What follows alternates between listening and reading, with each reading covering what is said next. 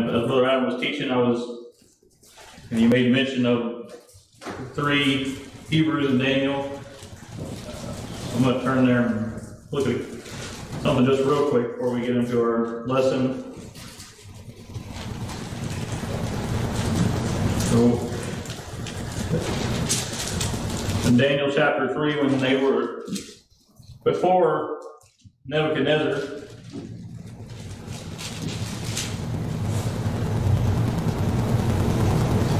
they had probably a lot more faith than we do. As Brother Adam was pointing out, he doesn't always just come down and solve the issue right away, does he? No. They stood there after not bowing down to the idol and being faithful to God.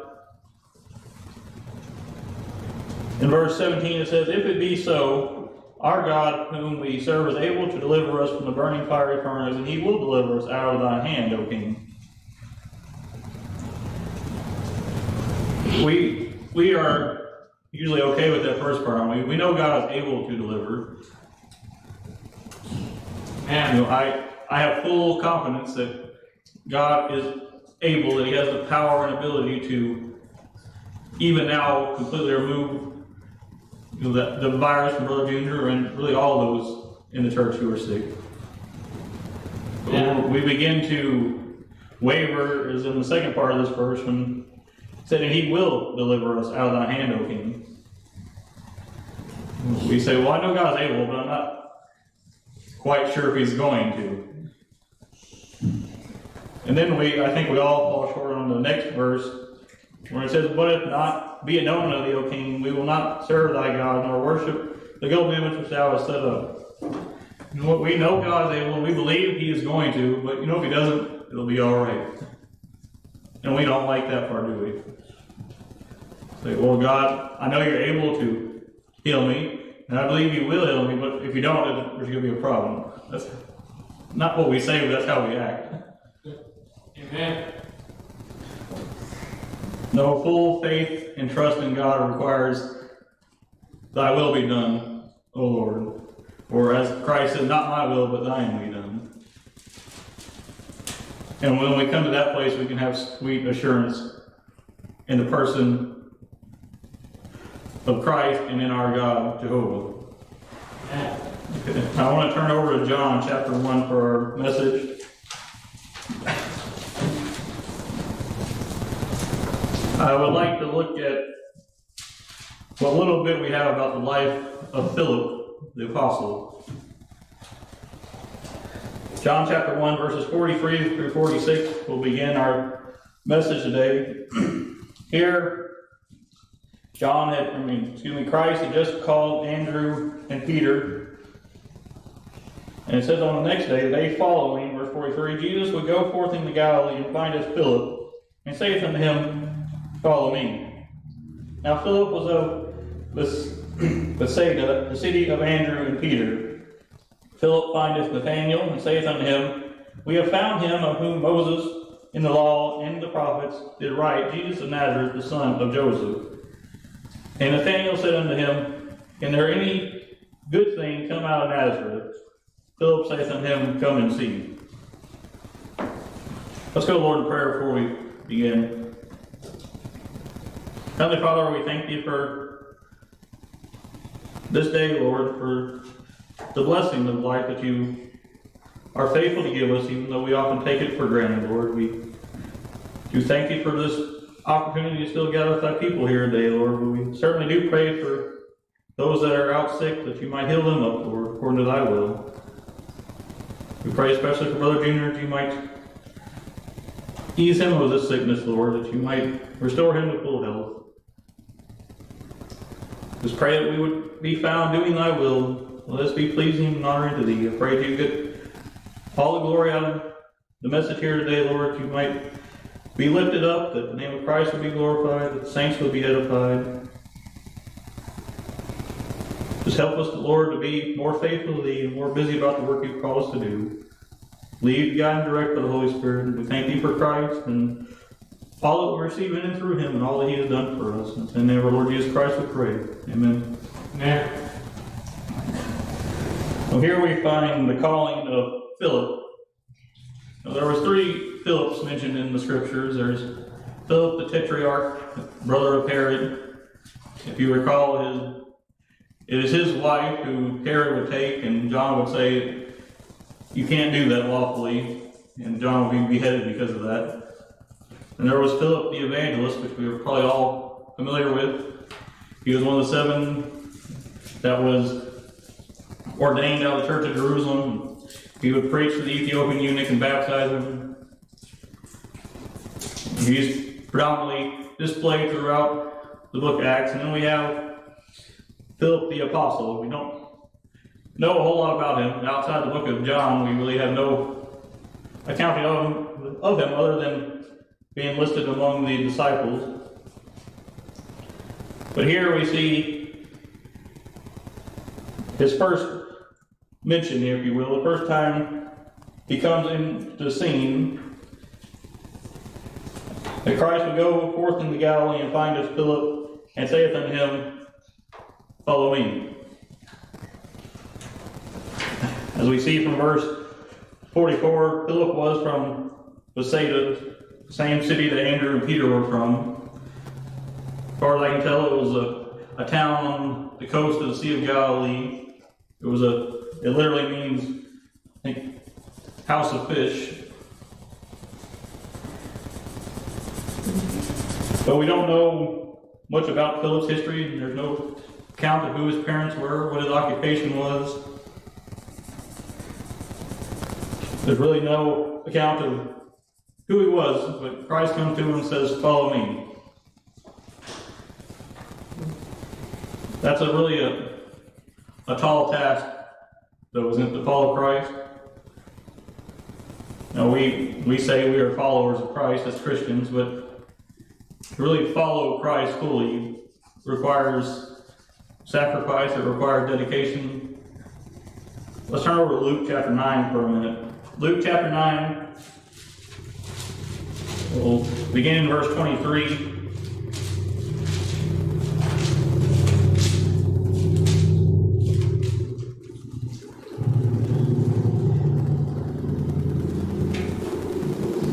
Here Christ had just addressed who he is, who the people say he is, and who the disciples say he is. Verse 23 says, and he said to them all, if any man will come after me, let him deny himself and take up his cross daily and follow me. To follow Christ, he says you have to take up your cross daily, not just on Sunday, not just Wednesday and Sunday, or not when you feel like it, but every day we must follow Christ. And taking up a cross is no easy task either. Take up a cross and follow him, he says. If you recall, when Christ was crucified, he was so weak and beaten down that he could not even carry his own cross, literally, up Calvary. They had to compel Simon to help him. Certainly, carrying a cross, it's heavy, it's a burden, if you will. Oh, but to follow Christ, there's a great gain, isn't there? Not necessarily in this life. But to follow Christ really leads to blessings that this world doesn't know about. Amen. We'll go on down to verse 57. We have a few types of followers here presented. Verse 57 to the end of the chapter, it says, and it came to pass that as they went in the way, they had left one village and went to another. So a certain man said unto him, Lord, I will follow thee whithersoever thou goest. Jesus said unto him, foxes have holes, and birds of the air have nests, but the Son of Man hath not where to lay his head. This man, I don't know if he thought he was going to gain something physically from following Christ. You know, we might say, well, he had good intentions. He said, I'll follow thee whithersoever thou goest. But Christ really didn't have anywhere to go but to the cross, didn't he? He didn't have a home of his own. It says here, the foxes have holes, the birds of the air, they have nests. But Christ, the Son of Man, he doesn't even have a place to lay his own head. Yeah. You know that following Christ does not necessarily lead to worldly riches and great physical possessions. You know, God can certainly bless that way, but there's no guarantee to them following Christ. There's none of this health and wealth, prosperity gospel stuff. Christ does not promise that to those who follow him. In fact, most of the disciples were the poorer sort, and they didn't get rich by following Christ. In fact, I sometimes marvel at how their needs were even provided for, because they left their nets, they left their businesses, and they went and followed Christ. Most of us would be like the others here. Well, I gotta go do this other stuff first, God, then I'll follow you. No, following Christ does not necessarily lead to worldly blessings, if you will. But notice what the next verse says. And he said unto another, follow me. He said, Lord, first suffer me to go and bury my father. Jesus said unto him, let the dead bury their dead, but go thou and preach the kingdom of God. Well, this man had in our eyes, probably a decent request. I just need to go and bury my father. You know, when God calls us to do something, we leave all else and follow him. But we are like this person. We have to have all our ducks in a row, if you will. We have to make sure everything is lined up and taken care of, and then we can follow Christ. That's not the way that pleases God. We have to follow him first and foremost. He says, let the dead bury their dead. Let the things of this world take care of themselves, if you will. Yeah. You know, Christ in Matthew chapter 6 said, seek ye first the kingdom of God and his righteousness, and all these things, speaking of their needs, will be added unto you. You know, having a family, that's not an easy thing to do, is it? You want to make sure they're taken care of. You want to make sure your bills are paid. But oh, how we are to seek God first, then everything else will fall in line. Most of the time it comes down to a lack of faith, though. Say, God, I know you want us to do this, but we really got to do this other thing first. No, just simply follow what God has called us to do. Go thou and preach the kingdom of God. Verse 61, he gives us another follower, supposed follower here. And another also said, Lord, I will follow thee. Again, well, I'm going to follow you, Lord. But notice what he says, but let me first go bid them farewell which are at home, at my house. Again, his priorities were not in line, were they?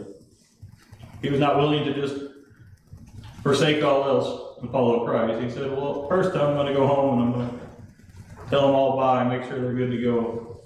Then I'll follow you, God. But Christ said unto him, and Jesus said unto him, verse 62, no man having put his hand to the plow and looking back is fit for the kingdom of God. You can't hold on to the world with one hand and hold on to Christ with the other. As Christ said, you can't start out with the kingdom of God and look back at the world. That didn't turn out too good for Lot's wife, did it? No, we must simply leave our nets and follow Christ as the disciples did. But follow me was the command of Philip, as we saw in our text. That necessitates that we leave all else and follow him. That necessitates that we leave behind the world and the things of the world and seek first God. I know he was going to literally follow Christ around for about 3.5 years, but we are still to follow Christ in our daily lives. Through his word, through the example that he left us, through his commands that he's left us, through the commission that he's given to us as his church, we are to follow Christ. And the hard part is we're to follow him first and foremost above all else. So follow me was not an easy task. I don't know what Phil's profession was, yet no doubt he had to leave it behind or put it at least in second place to follow Christ. As far as we can tell, Philip follows him. In fact, the very first thing he does is go and tell Nathaniel. Go back to our text in John.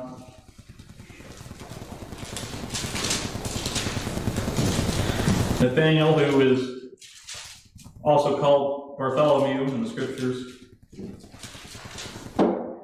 I don't know if he was kin or a friend or what he was, but apparently Philip must have been close to him, because the very first thing he does and goes and tells Philip about Christ. Philip goes and tells Nathaniel about Christ. Verse 45, Philip findeth Nathanael and saith unto him, We have found him of whom Moses in the law and the prophets did write, Jesus of Nazareth, the son of Joseph. He goes to him and says, We found the Christ. He kind of elaborates on that. This is the one who Moses writes about, who the prophets prophesied of. And here he is, Jesus of Nazareth. We should be as much excited to tell others about Christ. Yeah. And yet, I think oftentimes we're ashamed,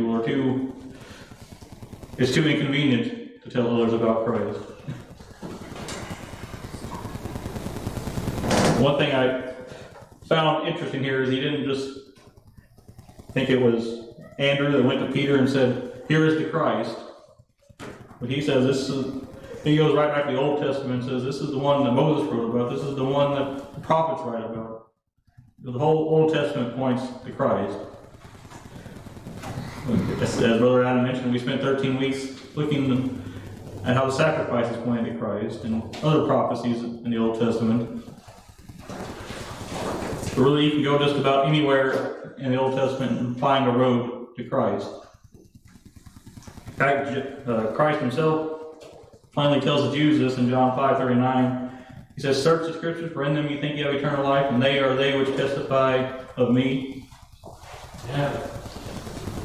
The Old Testament is not some history book that we need to relegate to the sidelines.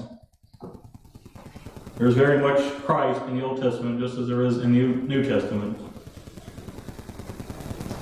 There is very much a display of God and who He is and Christ and what He would do throughout the Old Testament.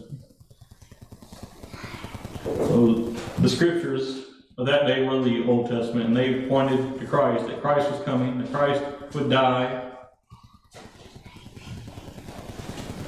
And yet the Jews, in all their supposed knowledge, could not see that the very Christ was right before them.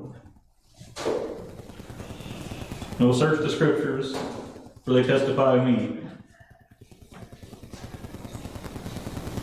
Certainly he was the one that Moses wrote about in the law. Certainly he was the one that the prophets did prophesy about. And Philip was seemingly excited that he was there, that he was right there before his own eyes. If you know the rest of the story here, Nathanael, as it says here, is there anything good thing come out of Nazareth? Nazareth wasn't exactly a prized city of the Jews, not like Jerusalem or Bethlehem. But Philip just said, come and see for yourself.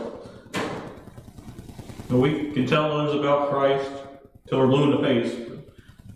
Sometimes we just need to tell them to go see for yourself, if you will. Go and see Christ for who He is. If you know through the rest of the chapter, Nathanael would go and he would eventually believe. And Christ would tell him, I saw thee under the fig tree. And I think it finally clicked with Nathanael. He must be the Christ. We'll go over to John chapter 6. We see the next mention of Philip. John chapter 6, verses 5 through 7. Here we have the account of the feeding of the 5,000.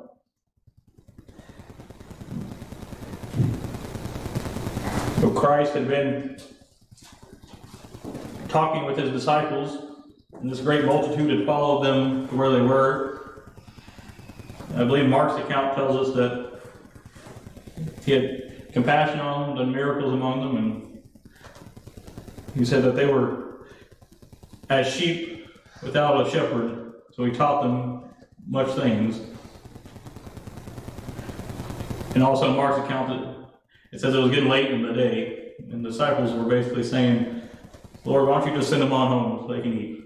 We're tired, we're ready to go home too.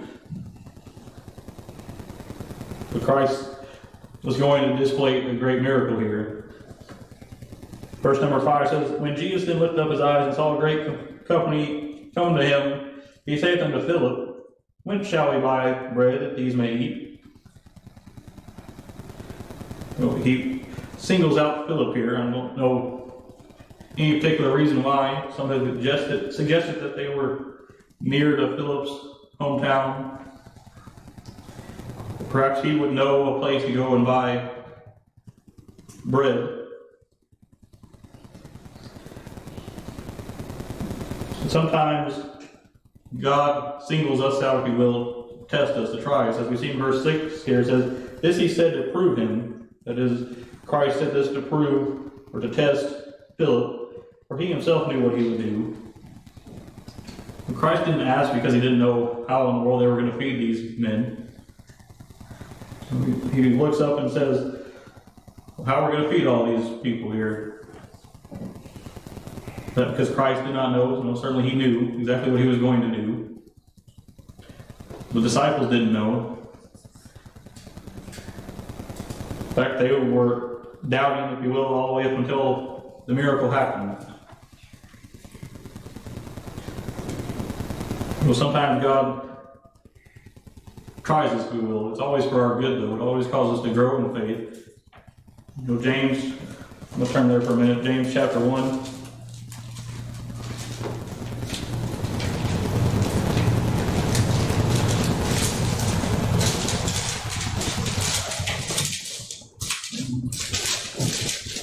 James chapter 1, verses 2 through 4 say, I, brethren, count all joy when you fall into diverse temptations or diverse trials, knowing this, that the trying of your faith worketh patience. But let patience have her perfect work, that ye may be perfect and entire, wanting nothing. So our trying of our faith always causes us to grow spiritually. As he says here, it worketh patience, and patience will eventually perfect us or complete us, if you will. If you compare that with Romans chapter 5, Paul elaborates on what happens in this particular situation. Romans chapter 5, verses 3 through 5 say, And not only so, but we glory in tribulations, also, knowing that that tribulation worketh patience, and patience experience, and experience hope. And hope maketh not ashamed, because the love of God is shed abroad in our hearts by the Holy Ghost, which is given unto us. So the trying of our faith, he says it works patience, but then patience, experience, and experience brings hope.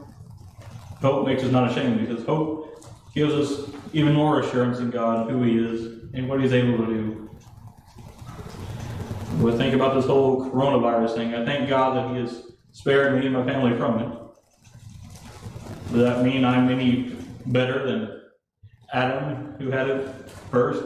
No. Perhaps Adam has more faith now that he's went through it, that God's able to deliver him. Yeah. Well, we can't always blame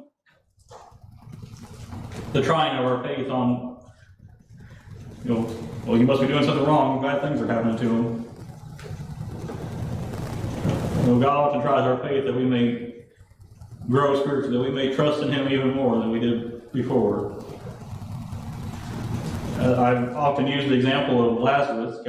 Christ could have easily went over to Bethany and healed Lazarus, and certainly would have been a great miracle, and all would have been well, so to speak. But yet how much more glorious was it that He would go and show His power over death and raise Lazarus after he'd been dead for 3 days.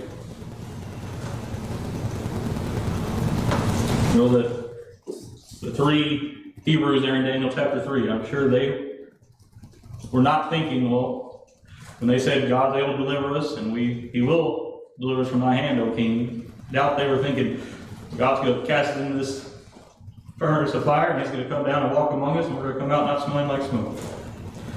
That's not the way the natural man thinks. Even as a saved man, that's not our first inclination. Yeah.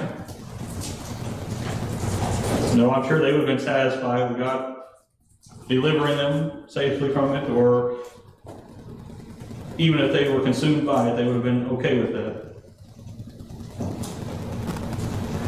Yet God often has something greater in mind than what we think. So, like I said, the disciples here, they were just ready to go home. They were probably tired. So it was the end of the day. They were getting hungry, no doubt. The people here were getting hungry, and if you know anything about people when they're hungry, they get a little moody. So perhaps they weren't in the greatest spiritual mindset here, and yet God would still work a great miracle among them. He asked Philip, "When shall we buy bread that these may eat?" Notice Philip's response back in verse 7. He says, "Philip answered him, 200 penny worth of bread is not sufficient for them, that every one of them may take a little." I think Brother Larry pointed out this recently, but a pennyworth was the Roman denarius, which was about a day's wage for the average person at times. So 200 pennyworth would have been 200 days worth of working. You know, just for comparison, the average person today works 250 days a year. They work 5 days a week. So that was nearly a year's salary. And yet he says it wouldn't be sufficient for them to even take just a little bit. You know, I'm not sure how much bread you could buy. You know, Gill, in his commentary, suggested they could buy enough for 2,000 men with 200 penny worth of. That wouldn't be enough to feed 5,000 men besides women and children, would it? I mean, I guess if you gave everyone just a little pinch off, you might have enough to spread it out. He says that there wasn't enough that they even may take a little bit, just enough to even be an appetizer, if you will. And that's how we often look at situations, don't we? We say, well, God, I've got this big problem and just a little, I don't have enough here that I can get through it. Well, my own self, I'm looking back at most of 2020 when I was laid off, and you know, at first things were okay, but eventually I'm not sure quite how I made it from October to March of 2021. Yet God is able to do with a little a lot more than man can do with a lot, can't he? Yeah. You know, they were going to go out and buy this 200 penny worth of bread. No doubt a large amount of bread, but still not enough. And yet they said, well, God, we don't have enough here. What are we going to do? If you know the rest of the story, one of the disciples will speak up and say, well, there's this boy over here, and he's got 5 barley loaves and 2 little fish. But where are they among so many? Just a little bit, enough for a person or two in our estimate.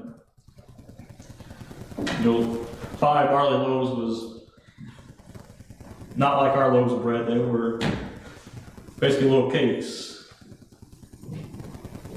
But even if they were 5 loaves of bread sliced up like we have today at the grocery store, you still weren't going to feed 5,000 men with that. And yet, Christ didn't say, well, go out and buy some more, or go out and cast a net and we'll drag in a big old draught of fish. No, he says, make the men to sit down. And for the disciples were thinking, well, I don't know what Jesus is thinking here.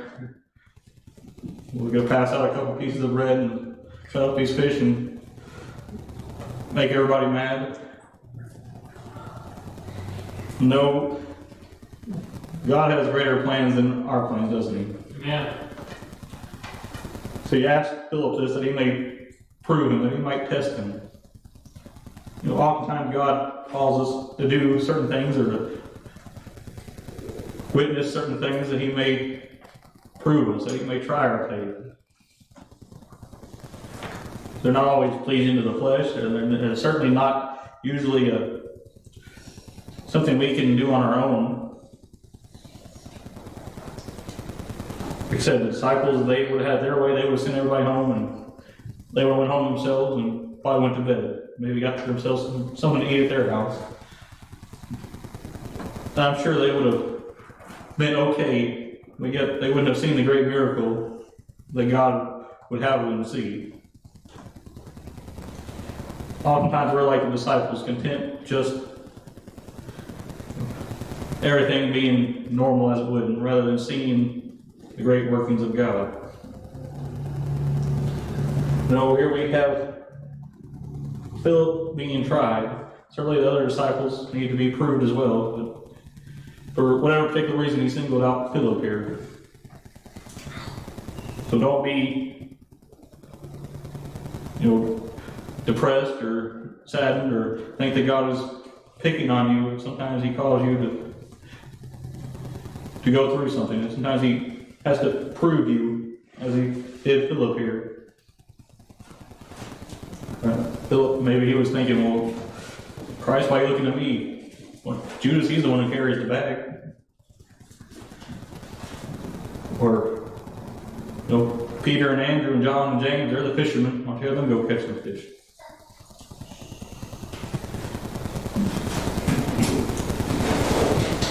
No, Philip is proved here, and certainly his faith grew from this experience. Yeah. Let's go over to chapter 12. Like I said, if you know the whole account there, these 5 little barley loaves and 2 fish would feed the 5,000. They would take up 12 baskets full. Certainly enough for the disciples to eat and take home as well. And yet they were content just to send everybody home. John chapter 12, verses 20 and 21, here we see Philip once again. Christ had just raised Lazarus, and so a lot of people were coming to see him. In verse 20 it says, and there were certain Greeks among them that came up to worship at the feast. The same came therefore to Philip, which was of Bethsaida of Galilee, and desired him, saying, Sir, we would see Jesus. Philip was a Greek name. It meant lover of horses. So I suppose that he most likely lived, or at least grew up, among the Greek people in the area. So perhaps that is why they came to Philip, the Greeks that would come up to worship. They came to him, and they desired him, or they requested of him, saying, Sir, we would see Jesus. First, it must be of note that Philip must have been acting like a disciple of Christ for them to come to him. I'm always amazed, if you will, to hear other people speaking and say something like this. Oh, you go to church? I didn't even know you were a Christian. What a poor testimony as a child of God. Oh, how we ought to so live for God and for Christ that they would see it in our lives. And the same grace of God that has saved you ought to be the same grace of God that changes your life. But they came to Philip and they said, Sir, we would see Jesus. What a simple yet profound request, wasn't it? I don't think that they really wanted to go and just look upon Jesus. Perhaps they did. Maybe they came with the wrong intent. The scriptures really don't tell us their reasoning, or they said we would see Jesus. If you recall from Isaiah 53, that says he has no form, no comeliness, and when we shall see him, there is no beauty that we should desire him. And contrary to the popular teaching, if you will, he was not necessarily a good-looking man. Probably more fit than the average American, but yet he was not some handsome man like Absalom, or there was no beauty that you should desire him physically. But yet the beauty of Christ is not what he looks like, but it's who he is. Yeah. And that is what we ought to desire. To be with Christ, to be in his presence. Ultimately, we'll be in his presence when we pass from this life. But that his presence will be us even now ought to be our desire.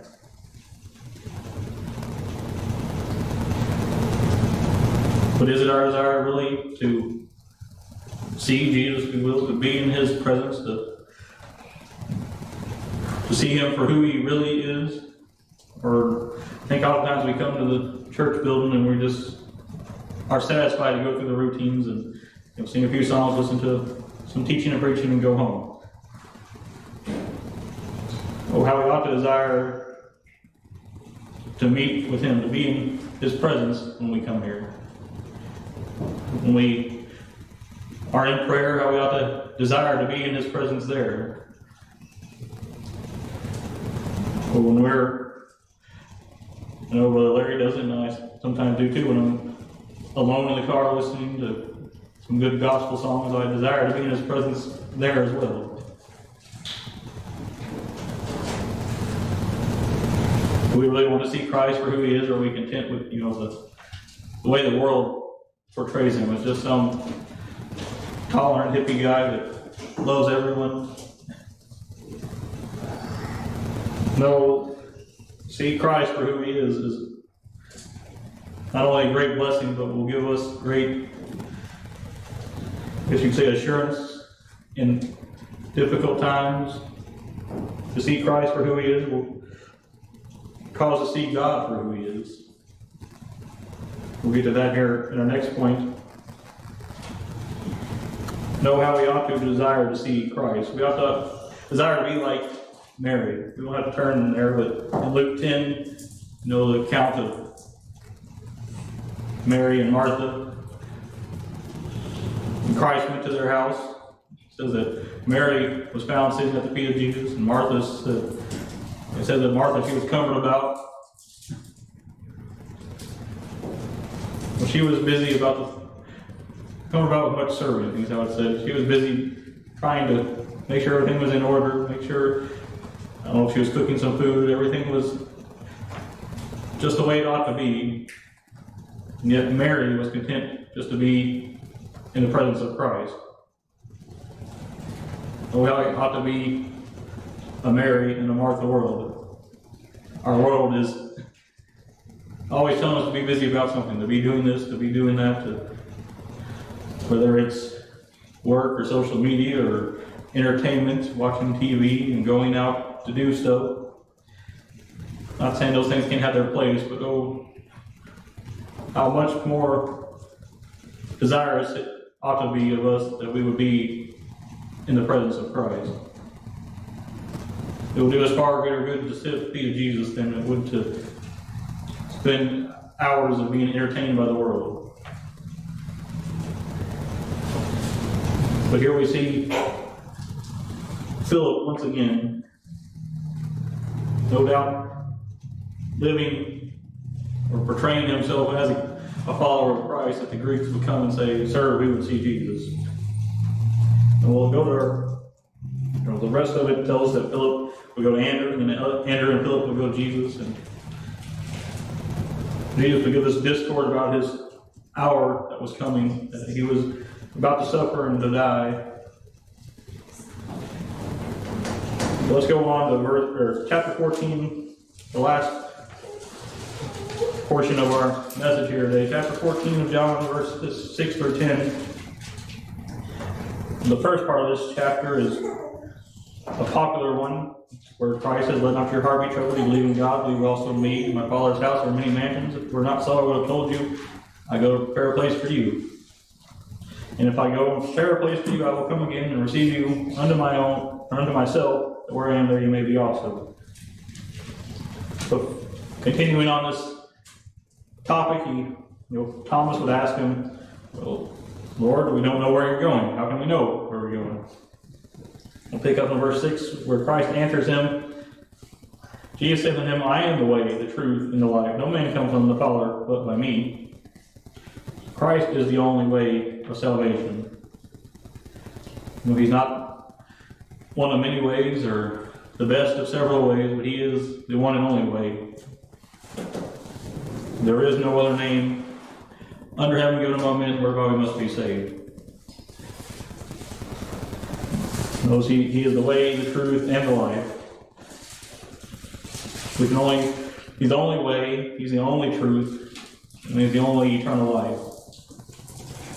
It's not found in Muhammad or Buddha or any of these others. No man comes unto the Father but by me. Verse 7, he says, "If you had known me, you should have known my Father also. And from henceforth you know him and have seen him." You can't have God the Father without God the Son, and vice versa. Yeah. This is where the, quote, Jehovah's Witnesses, or the Russellites, or as Brother Forrest King used to call them, Satan's salesmen, it's where they go wrong. Christ was very much the Son of God, as much as he was God the Son. And you can't have Jehovah without Jesus.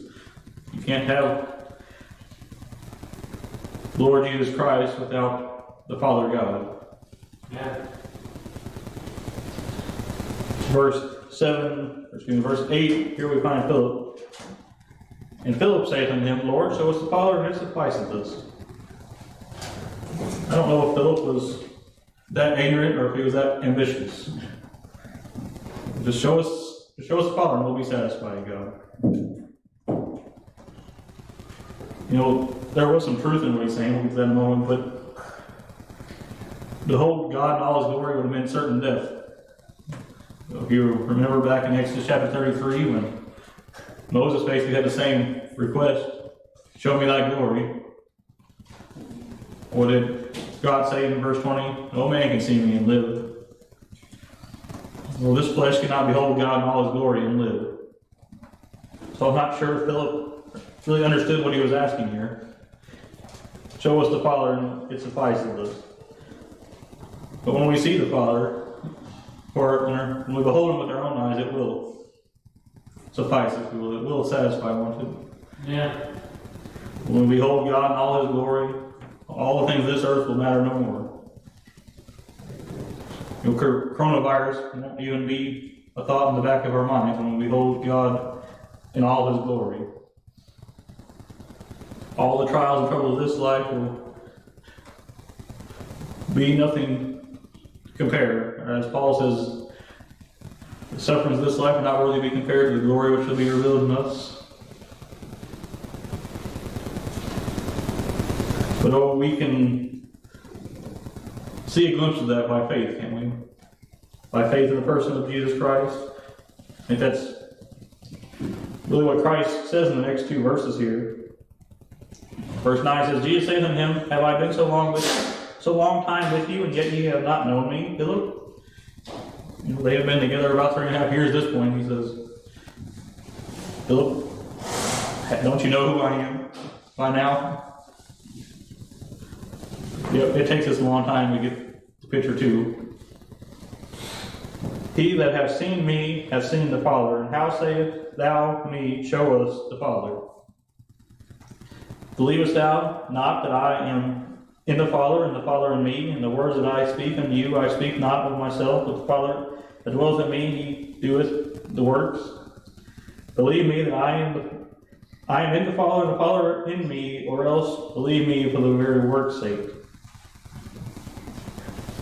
Christ says he is in the Father is in him. You could sum it up as he said in John 10, verse 30, I and my Father are one. No, Jesus was 100% God embodied in a fleshly body. Really, he possessed the full glory of God, but it was, I guess, veiled by the flesh, if you will. But all that he did was of God and through God, the Father. Once again, you can't see the Father without Christ, and you can't see Christ without the Father. They are inseparable, if you will. And yet there are many, many today that seek God and want to leave Christ out, or they seek Christ and want to leave God out. We use the term God oftentimes to refer to the Father, but both are God, and the Holy Spirit as well. You cannot separate God from himself, though. You cannot separate God the Father from God the Son, vice versa. You cannot even separate really the Holy Spirit from the rest of them. God is who he is, and we must believe who he is, whether we can understand it and wrap our minds around it. But Philip here, he just show us the Father, and it suffices us. Like I said, I think he must have been ignorant of what that really meant, because it would have been certain death for him and all that beheld. But really, we see God through the person of the Lord Jesus Christ. We can really see the full glory of God through the person of Christ. You know, they physically saw him, but by faith we still see him today. There's still no other way to the Father but by him. So Philip, so we don't have a whole lot about him, but we see these 4 particular accounts of him. How he was called, how that he was tested, how that he had a testimony, and then he must have been just like us and not always understanding everything quite the way he ought to. The only time he's mentioned again is in Acts chapter 1, verse 13, when the disciples and the women were gathered in the upper room after Christ had ascended.